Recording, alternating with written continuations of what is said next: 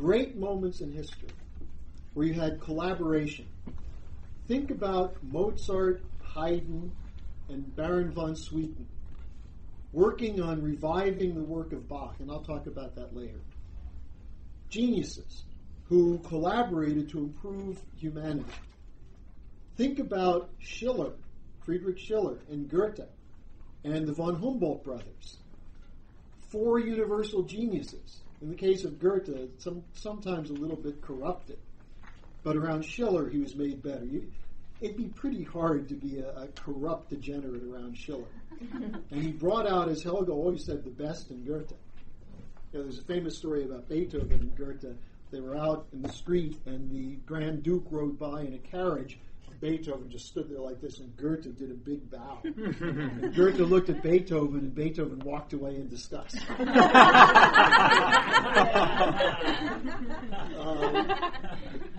But around Schiller, Goethe was better. And Goethe himself said it. He said, after Schiller died, some of me died. Think of the founding fathers who drafted the Constitution, a group of geniuses who were steeped in Plato and had read the great works of government before they put together their work with the Declaration of Independence and the Constitution. They were studying Leibniz at the Declaration of Independence Convention. Franklin handed out a book by Emmerich de Fadel, who was the prime student of Leibniz and who wrote a book that went through a great deal of material on Leibniz's idea of what? Pursuit of happiness, spiritual development as opposed to material and property. So I was saying to our colleagues, look at what you guys have. We don't just have 2 or 3 people. We have a potential of a couple hundred young people who can collaborate and work together on the greatest, most profound ideas, taking up the deepest, most vexing problems of mankind, solving global hunger, ending injustice, developing economies that are human, exploring space. These are the kinds of things before you. So what do we have to look back to? And I want to present just a couple of case studies that give some ideas of, particularly from the standpoint of music, but I actually want to start with Kepler, because what I want to talk about is the relationship between Bach's B minor Mass and Mozart's Mass in C, which you're singing, and which you sang very well today, the section that you presented. But there's an interesting part to this, and this is what I want to get at, because this is, and by the way, I'm not trying to recruit anybody to Christianity. If anything, I have more tendency to be a rabbi than an evangelistic Christian minister. But I want to take a look at the higher questions of theology from the standpoint of great thinkers who were profoundly religious. Not like Jimmy Swaggart or Rick Warren from the Saddleback Church or anything of these guys, but profoundly religious in the sense that they were looking for the coherence between man and God. They were looking for some kind of connection with the universal, with the eternal, a purpose of life. Now, here's an interesting point. Let's take a look at it from the following standpoint. First of all, let me just ask, how many people here attended church regularly growing up? Just so I have an idea. Oh. Really? Wow. All right, how many of you believed anything you heard in the church?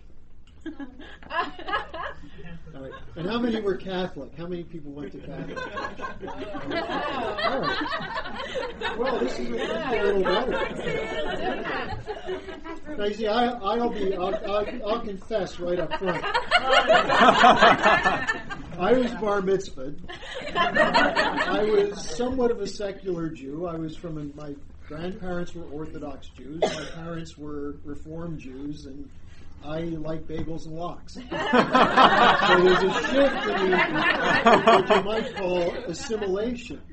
But I took it seriously. But when I joined the organization and ran into LaRouche, I found that Lynn had a kind of spirituality, a kind of religious view that wasn't connected to any denomination and was not rule-driven. but was based on an investigation of the most profound questions. Now, most of you probably know that today, people who consider themselves scientists are largely not religious. Part of this is, where's science going today? Chaos theory, quantum theory, entropy, the idea that everything's winding down and that things are chaotic and there's no coherence in the physical universe, the Big Bang theory. So when you have things like that, or the whole connection of these things to such ideas as black holes, and right now the biggest black hole is the debt. But this idea that people have today of religion is either ignorant fundamentalism. There are some people who want to believe in the goodness of man and look to religion for that, but a lot of people who are agnostics or atheists, especially in science. Now, just go back 100 years to Einstein. What did Einstein say? God does not play dice with the universe, meaning there is some kind of higher order, some coherence, some primary cause that we should be searching for to discover how does this all make sense. Now then you go back to the beginnings of the modern era. Cusa was the founder of modern science, and what was he? He was a cardinal, a bishop, and then a cardinal in the Catholic Church. And if you read his writings, they're very theological, but also very rigorously scientific. I want to talk about Kepler a little bit, because Kepler, in his pursuit of the ordering principles behind the planetary orbits, was also highly rigorous, but at the same time, and scientific. He really advanced modern science. But Kepler also was profoundly religious. And then I want to look at from that standpoint, at Bach and Mozart. So that's basically what I'm going to cover. Now, the Kepler question to me is fascinating, because as you probably know, Mihua and I have been working on a lot of things over the years. A lot of it has to do with the Mozart-Bach collaboration. That's where it started. And recently she's been kicking my butt, telling me, you got to get to Kepler. You got to go back to Kepler. Of course, Lynn's doing the same thing. Book 4. You haven't read book 4 yet? Get out of my house. Not quite. But, so I decided I was going to ease my way into it again and see what I could discover on this Kepler question. And what I found fascinating was that Kepler lived in a moment of incredible religious turmoil. He was born in 1571, and as he was growing up, he was surrounded by, on the one hand, the Reformation, which had two primary movements, the Lutheran Church and the Calvinist Church. And then the third movement was the one they were both attacking, the Catholic Church. And then at a certain point, as the Reformation started growing in power, the Catholic Church, through the Jesuits, launched a counter-Reformation. Now, people died over issues such as, is the wafer in communion the literal body of Christ, or wafer that was permeated with the Spirit of Christ? If you had the wrong answer, you could get killed. There were religious wars, literally from 1492 to 1648, but the big one in Kepler's life was 1618 to 1648. It was called the 30 Years' War. It started with one of my favorite events in history, the defenestration of Prague. And defenestration is a fancy word for being thrown out the window.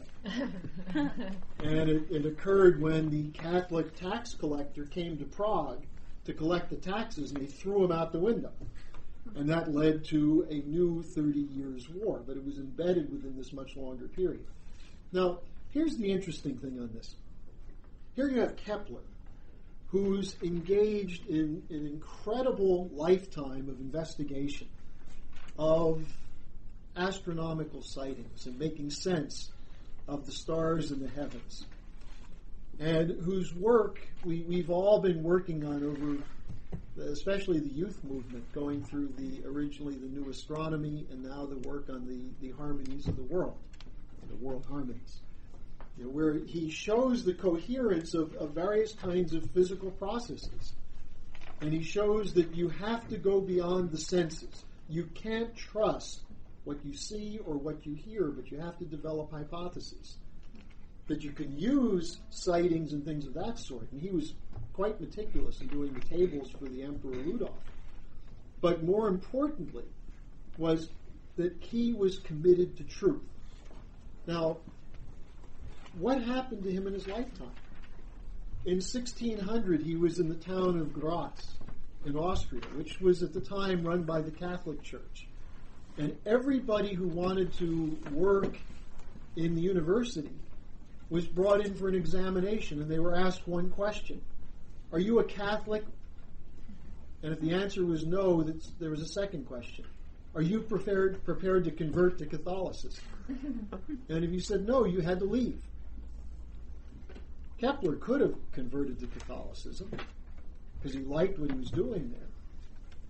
But he had to tell the truth. He said he's not a Catholic. And he left. Then later on he ended up in Linz, another Austrian town, run by the Lutherans. Now Kepler was a Lutheran. I'm not going to go through the difference, but the main thing, Calvinists believed in predestination. Luther didn't accept that. The idea that when you were born, it was determined whether you were going to be saved or not by God. You had nothing to do with it. There was nothing you could do in your life to if you weren't one of the chosen, forget it. But the other point to it was, if you were one of the chosen, you probably would do good things and you would prosper. That's basically Calvinism. And Kepler liked elements of the Calvinist theology, but he didn't accept predestination. As far as the Catholic Church, he didn't like the idea that you had to go through a church hierarchy. He called it the papist religion. Why was it that for me to get close to God as a Catholic, I have to go through the bishop, and then the cardinal, and then the pope? That there's an intercessor, and he liked the idea of the church being timeless and existing for a purpose and having a history to it. But he didn't like the idea of going through the pope. Now, he had a problem with the Lutherans also, because the thing he didn't like about Lutheranism was the difference between the Catholics and the Lutherans on the question of the Eucharist, the communion. Because the Catholic view is that the wafer is the flesh, the actual flesh of Jesus through the service, and the wine is the blood. And the Lutherans said, no, the bread gets basically permeated by the substance of the Spirit of Christ. Again, you got killed over these differences. Now, Kepler said he could find no existing proof in the old teachings of the Bible, from the prophets and anyone else, the apostles, to back up this theory which they called ubiquity, that the Spirit of Christ is everywhere and permeates everything, including the wafer. And so he was asked before he could take communion, do you accept this idea of ubiquity? And he said no. And so they kicked him out of the Lutheran church. And he had a back and forth debate.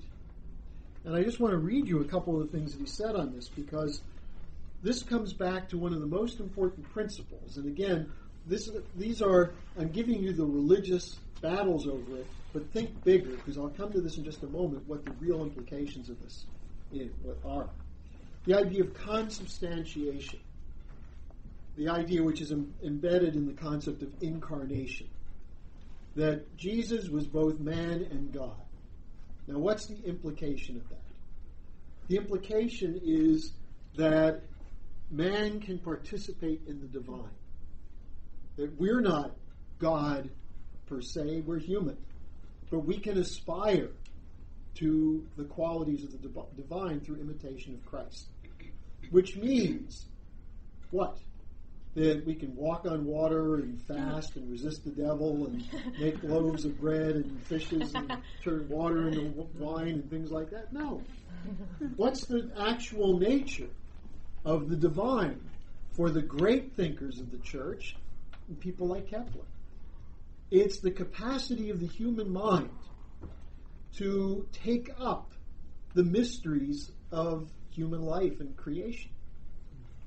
and to act in imitation of the Creator through mastering the principles, the universal principles, the causes of physical events, and use that knowledge to better the conditions of man. That's what it means to someone like Kepler. Why study the astronomical tables and the planetary orbits? To win a prize? To become famous and make money? No, it's to get at the truth which will help man understand where we are in the cosmos. And so Kepler was rigorously, ruthlessly committed to truth. So they said to him, can't you just accept this idea of the ubiquity so we can give you communion? We don't want to expel you from the church. You're a valued member of the community, except for your stubbornness. And Kepler said that there's no way he could do that. And so he was banished. Now, Kepler was a theologian before, he was studying theology before he went into mathematics and astronomy. And he had a problem with this. He said, if you have freedom of conscience, which the Lutherans said you have to give a certain amount of freedom to people, but the idea was the freedom will direct you to God. But Kepler said if you give people that individual conscience, that is, you don't have to go through a priest or someone higher up, that everybody has a certain priest quality, then why can't you allow complete freedom of conscience? And if there's no freedom of conscience, if you have to accept the religion of the ruler, then how is that real freedom? And he said he was confronted with religious teachers who interpreted Holy Writ according to rigid rules. And he said he had doubts about all these things, and he said, look, why can't these things be approached scientifically? Now, on this battle he had in the church, I'm just going to give you some quotes from him, because you'll see how important it is that a guy who was a theologian and an astronomer made an accurate forecast about what was coming in Germany because of the idiocy and inflexibility of religious dogma. Essentially, they said to Kepler, concentrate on mathematics and stay away from theology. And this is a quote from what the religious authorities wrote to him in response to his appeal to be accepted. They wrote to him, don't trust your own inspiration too much, and see to it that your faith rests not on the wisdom of man, but on the strength of God. Now, if you're Kepler, that's a challenge. He was not going to turn away from that, because the idea that the wisdom of man is separate from God, and you have to bow to the will of God. So Kepler wrote a response to that. He said, I've been denounced as unprincipled, agreeing with all, prompted not by a sincere heart, but by a desire to obtain the goodwill of all parties. And he said that because he told them he believed all three factions had some legitimacy to them. But by doing that, I've been denounced as a doubter, who at his advanced age has not yet found a basis for his faith. I've been denounced as unstable, now siding with one, now another, according as something new and unusual is brought into the arena. And he said, it's annoying to be told that I'm so bold and proud and puffed up as not to agree with any party. But I bear witness before God that I am not pleased nor satisfied in this role, nor do I like to be considered as a man apart. It hurts my heart that the three great factions have torn the truth so miserably that I must collect it piece by piece, wherever I find a piece. And he says, I have no regrets, however. Now, he went on to say that he said he's approaching this as a Christian. And he said, what the imagination of the others is, I do not know. God already has rewarded the quarreling Germany with tribulations. This was, I think, 1615. He was forecasting what became the 30 Years' War, that if you keep this up, there will be more tribulations. And he said, I tie myself to all simple Christians, whatever they are called, with a Christian bond of love. I am an enemy of all misinterpretation and speak well wherever I can. And finally he said, I could quell this whole fight. In other words, he could be accepted in the church by subscribing unreservedly to the formula of concord of the Lutheran Church. Yet I have no right to be hypocritical in matters of conscience. I'm ready to sign if the reservations I have already presented are accepted. I want no share in the anger of the theologians. I shall not judge brothers. For whether they stand or fall, they are my brothers and those of the Lord. Since I'm not a teacher of the church, it is better for me to pardon, report good, and interpret favorably than to indict, vilify, and distort. Now, his idea was Cusa's idea. You just told me you were reading the Piece of the Faith, right? Oh, okay, DePace. Well, Cusa had this idea a couple hundred years earlier about why couldn't people sit down and reason this out and realize that it's the same universe. So the idea that someone approaches it this way or that way is not a cause for killing, nor should it diminish your faith. But the question is, if there's a higher principle that's discernible, that your faith should be in coherence with those principles. And that's what Kepler was fighting for in his scientific approach, as well as in the battle for improvement of the human condition. And he said, in these times, the theologians only want to have good German hirelings in matters of creed, because one takes money from a single lord and for him risks life and limb. By lord, he means local nobleman. And does not worry much whether he is right or wrong. And where you live determined which branch you have. If you lived in southern Germany, you better be a Catholic during the 30 Years' War, or you could get killed. If you lived in northern Germany, there was a fight between the Lutherans and the Calvinists. And you had all these battles going which nearly destroyed Germany. And I think Kepler's view on this reflects a desire to bring his view into coherence with these physical processes which were discernible by the mind of man.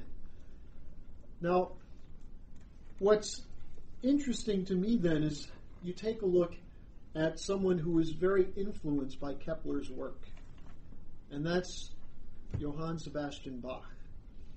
Now, Bach was a musician who was also very religious.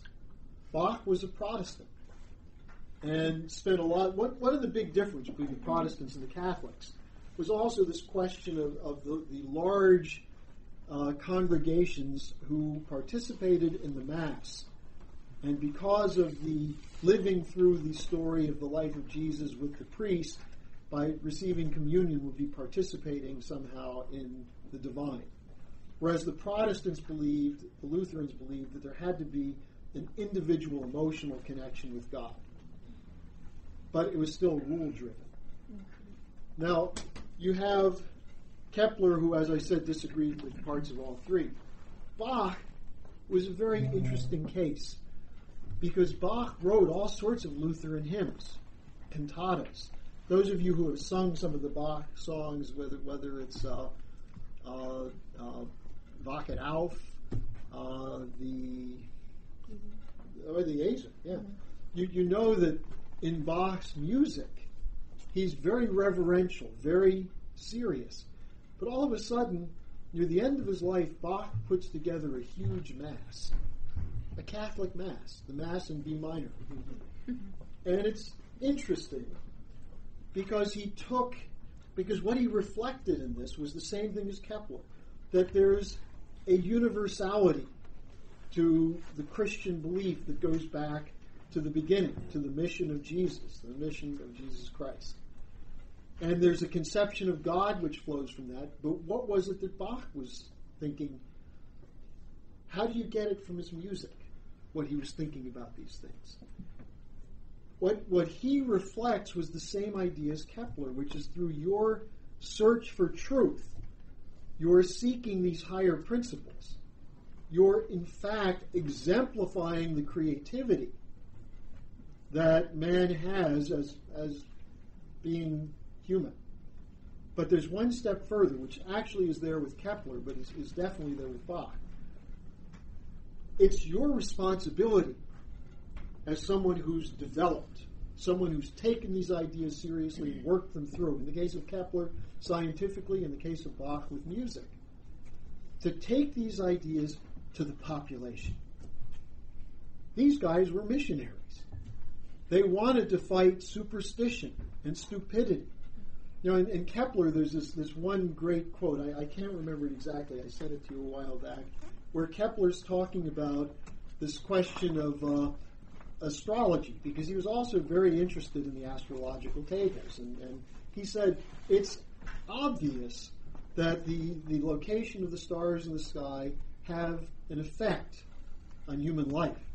He said, however, a weaker army won't defeat a more powerful one based on the stars. So it's this idea that I want to do what's right by God, but through my right arm. And this idea that you have to develop yourself. You have to become a better, more powerful fighter for truth. And this is what Bach did with his music.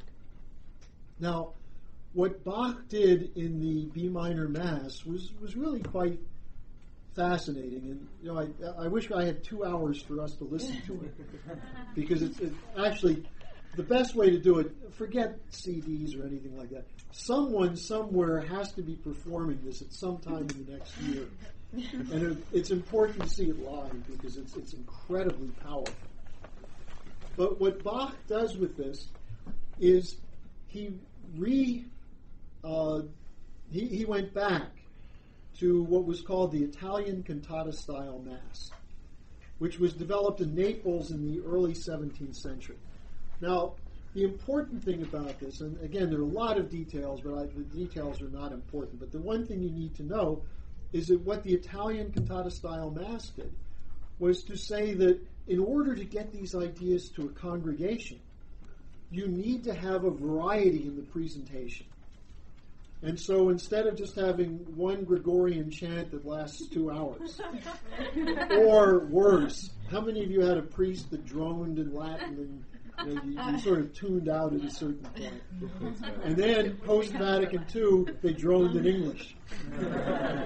And then after they wake you up and give you the wafer and the wine. And then you're supposed to walk out of there revived and better. So the cantata-style Mass said, let's make this into a drama. And so what you had introduced was the most advanced musical tools that were available in the 17th century. Bel canto singing.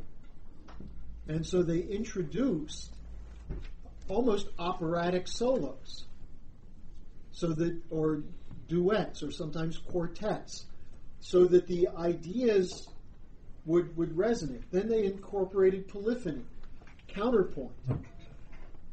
And people like Palestrina, who wasn't very good, but Palestrina did some of this. He did it all by Fuchs' rules, the rules of counterpoint by Fuchs, where Fuchs basically said, the only kind of counterpoint is by the rules I've made up.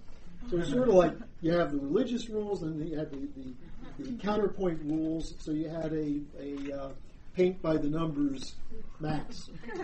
Now, Bach didn't like that.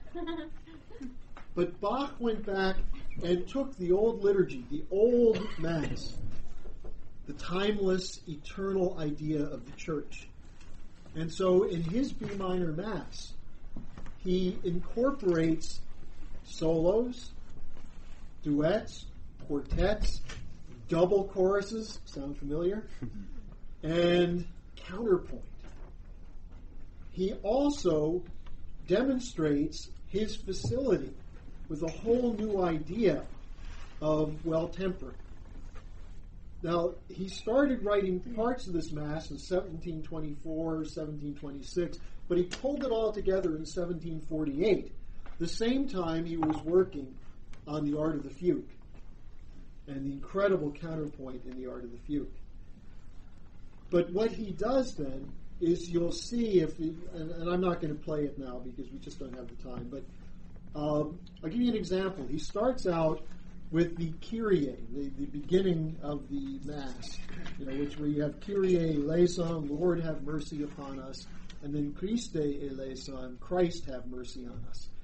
And so Bach in the B minor Mass naturally starts in B minor and has a very involved counterpoint for the opening, where it's the individual parishioner. It's a Lutheran Protestant type thing. The individual saying, "Please, Lord, have mercy on us." It's an appeal to God from an individual. Then it goes to the Christe eleison, and he goes to D major. And it's bright and cheery. It's no longer a downtrodden, poor sinner begging for mercy. It's someone who actually thinks, maybe Jesus will have mercy on you. I can do something that will have him bestow grace upon me. And then it comes back into the repeat of the Kyrie in F sharp minor. And if you think about B, D, and F sharp, you've got the B minor triad.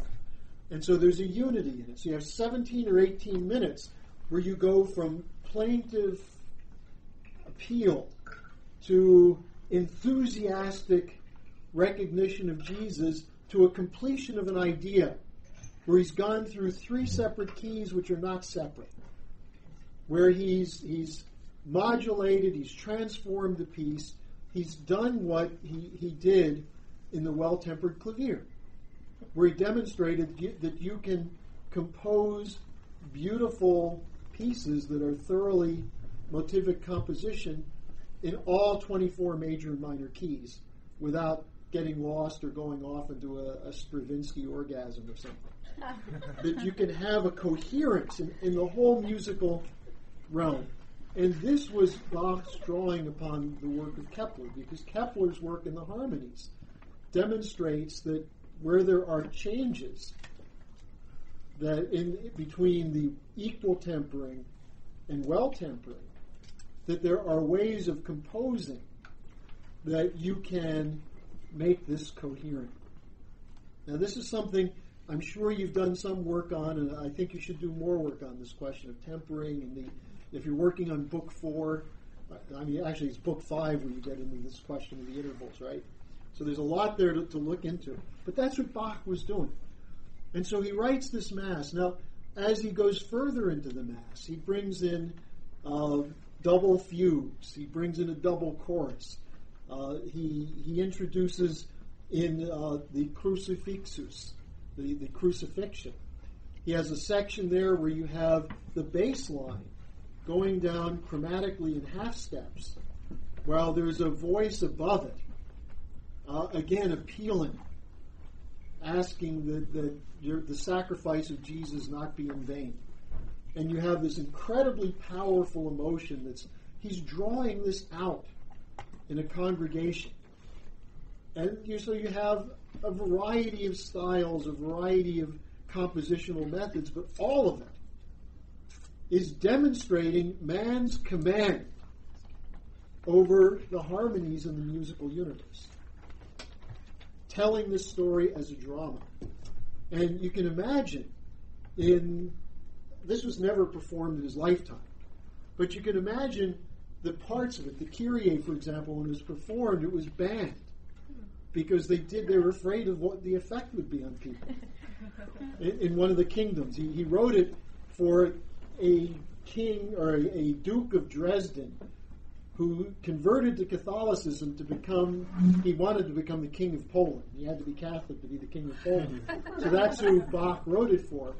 And he thought it was too powerful. He didn't want it performed in his kingdom. Now, so Bach's B minor Mass ended up in an attic somewhere. And Bach died. Now, 1781, here comes the young Wolfgang Mozart. Comes into Vienna, pretty much kicked out of Salzburg, trying to make it as a musician. Again, a religious man. Actually, let me just go back to Bach for a moment. There's a powerful irony here that you have a Protestant who used the old liturgy of the Catholic Mass to write his masterpiece in religious music, the B minor Mass. There are two other masterpieces he wrote: the Passion of St. John and the Passion of St. Matthew's Passion. But this B minor Mass, to this day, is one of the great works in the history of man. But it's got this irony embedded in it. And I was talking to Lynn about it, and I said, this was not just something that he did, for fun. There was a purpose to it. And I said, I think he was writing this as an intervention into the Catholic Church and the Protestant Church. And I thought of this when Lynn was talking about Sarpi and Sarpi's role in trying to change science, basically working with the Protestants while you had the Catholics stuck with Aristotle. And so I said, is this what Bach was doing, an intervention into both? Because he's showing the Catholics that you have to have this passion, this individual sense of emotion and relationship with God, and then showing the Protestants that it's not about an individual salvation, but it is a social dynamic. It comes through the church. And Lynn said, exactly. And I said, can you elaborate? And he said, no. And he said, get people working on this. He told me to work on it, but he said, get other people on it. This is useful. Now, now we see Mozart come along. Mozart was in Vienna at a time when Joseph II, the emperor, was trying to make some profound changes in the church. Partly, he was trying to get more independence for Austria from the Catholic Church. And so he issued an edict banning Italian-style cantata masses. And the edict actually says, no fugues, no counterpoint, no solos, and they have to be 3 to 5 minutes.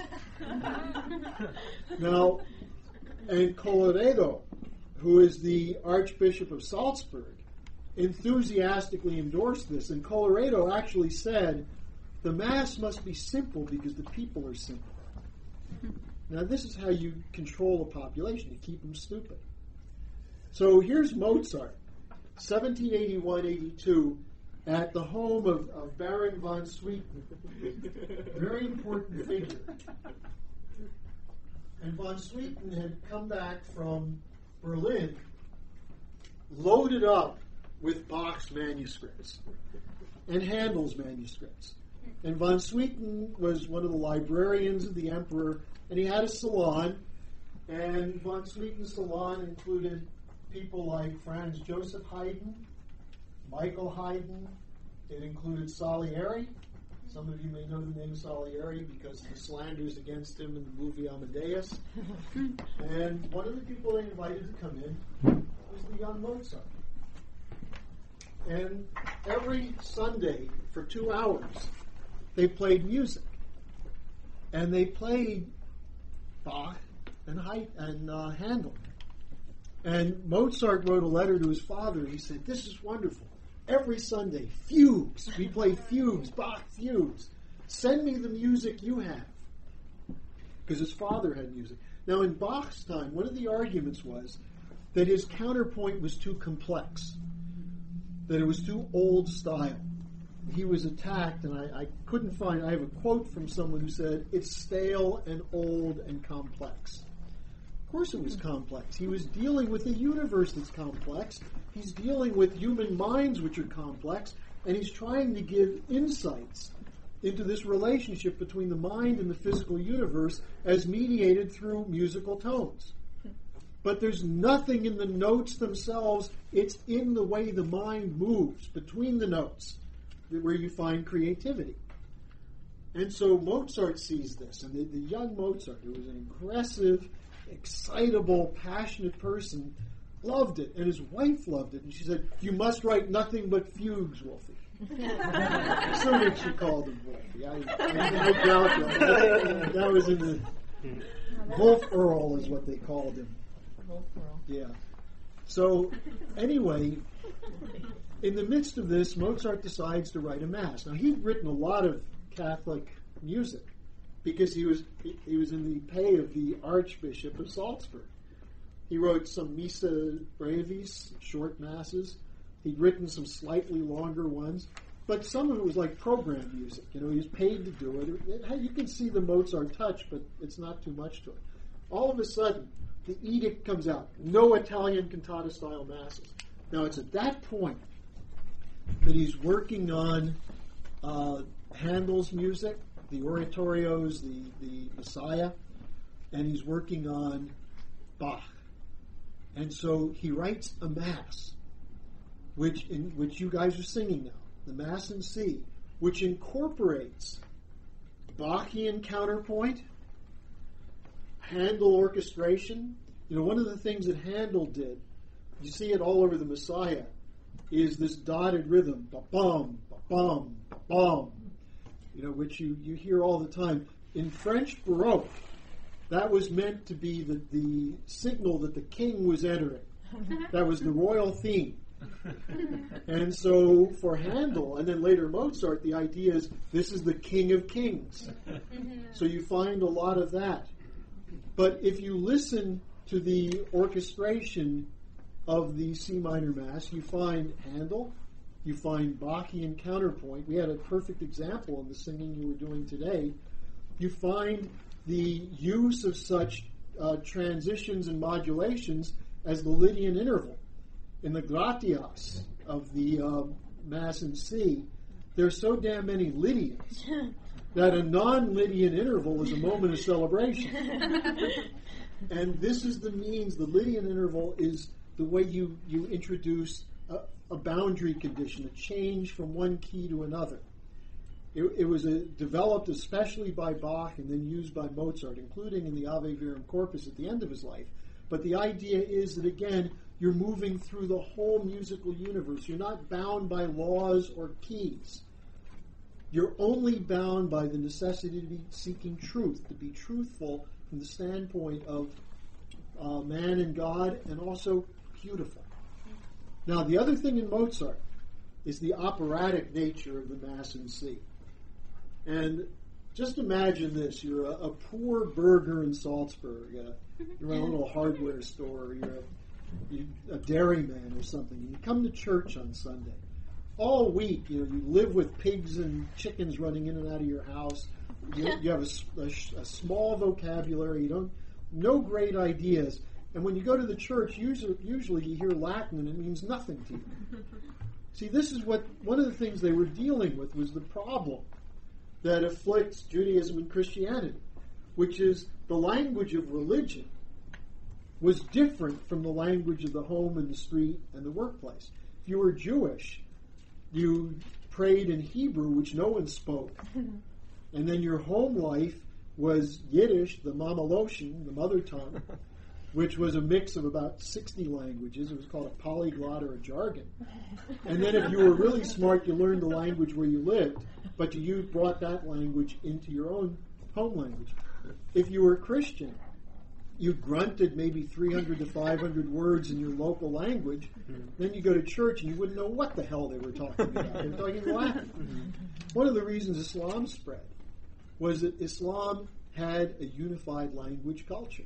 No matter what country it was in, you spoke Arabic, you prayed in Arabic, and Arabic was the language of science. The poetry was Arabic. So, and this is what Vatican II in 1962, Matthew? Finally said, look, let's do the masses in our language so people can understand it. You didn't need that because the language of music was universal. So when you listen to the opening of the Mozart Mass in C, and you hear the Kyrie beginning, and then all of a sudden in the Christe eleison, you have an unbelievably beautiful, angelic soprano voice.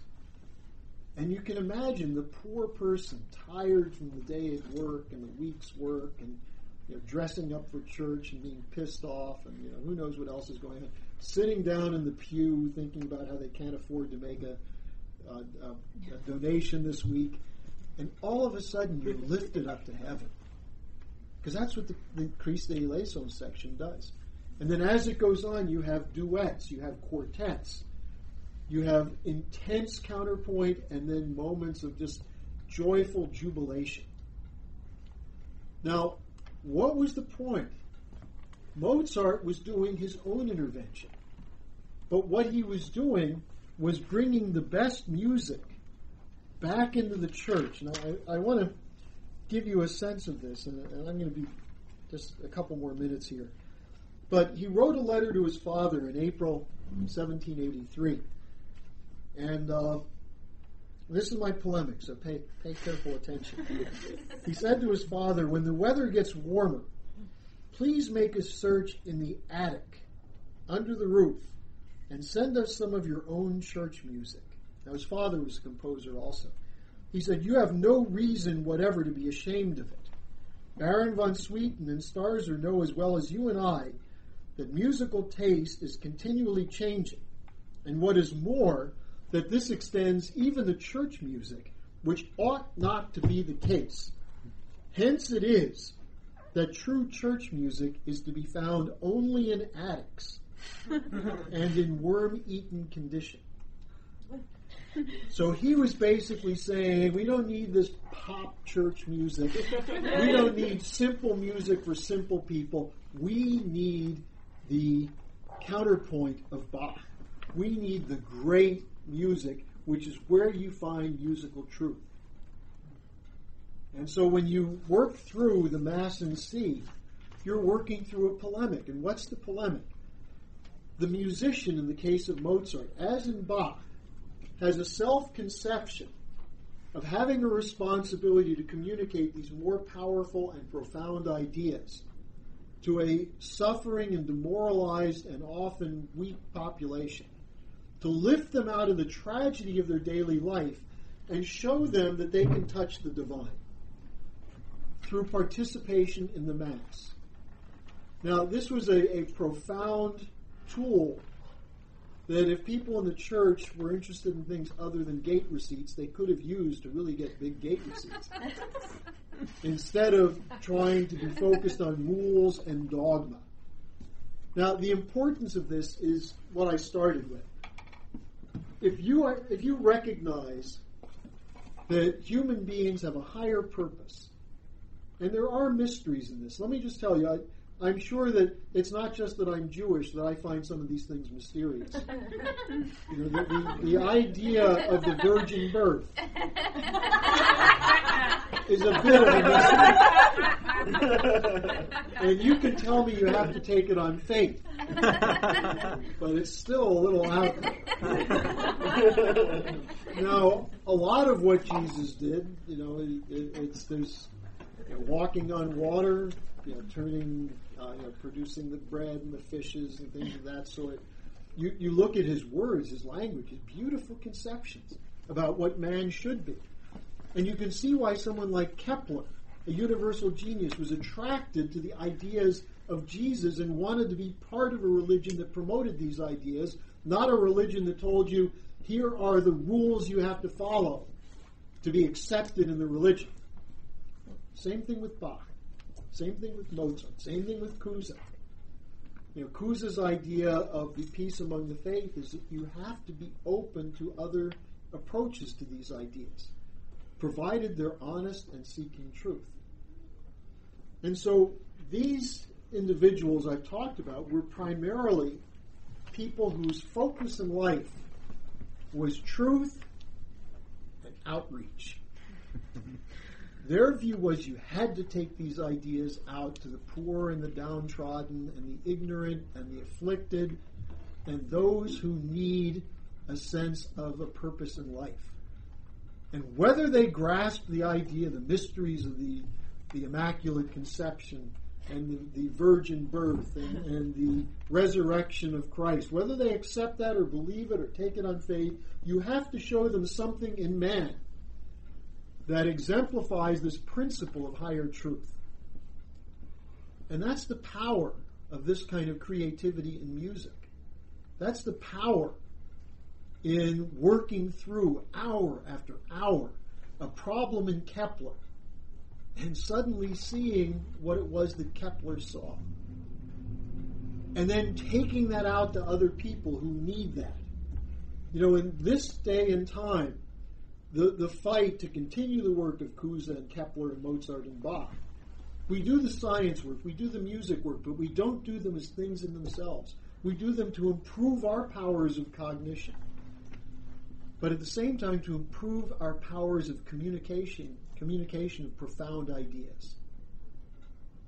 And that's why if you saw something that I saw today, from sitting up in front, watching the faces of people watching the chorus, I don't think they knew what was coming, most of the people there. And they're watching.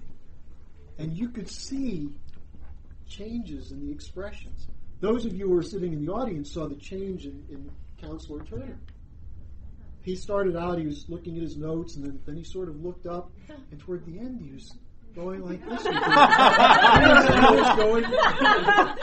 He was watching Mihua conduct, and as he was moving. I mean, what did he say? What did he say? Here's a guy who you might expect to say, well, thank you for the introduction with dead white men's culture. Not only did he say that, he thanked the LaRouche Youth Movement for this wonderful presentation. And he said music is something that moves us. And it moves us on that basis, that higher basis.